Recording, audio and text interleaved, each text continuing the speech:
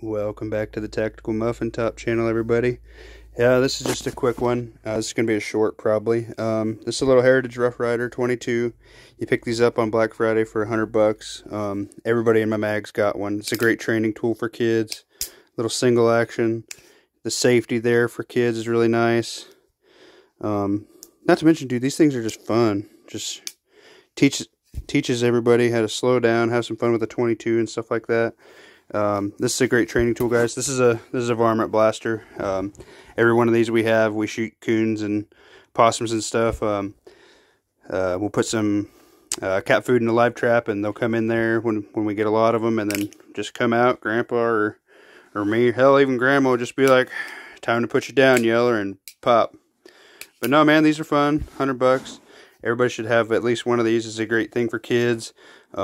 They ain't too heavy, actually. Even, I mean, this would be a good little backup for, you know, your bug out pack. I like a little bit longer barrel. I know they have the shorter ones, which is cool. But no, I have shot this next to a Ruger Wrangler, and I will let you know, guys, that Ruger Wrangler is way better quality than this. But for $100 for a gun that works, just stack them, guys. I mean, if have 4 of these, Grandma can shoot this thing, a kid can shoot this thing. Just fun gun. You can get different handles and stuff for them. I'm not real crazy about that. I like the wood. Grandpa has a wood one.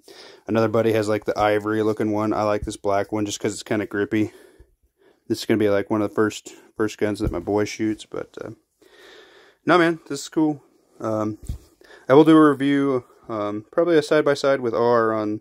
He has the Ruger Wrangler, and we both have one of these. So, but yeah, these are a lot of fun, guys. I mean, 500 rounds for this is slow. I mean, this is an all-day fun shooting gun, shooting dueling trees and stuff.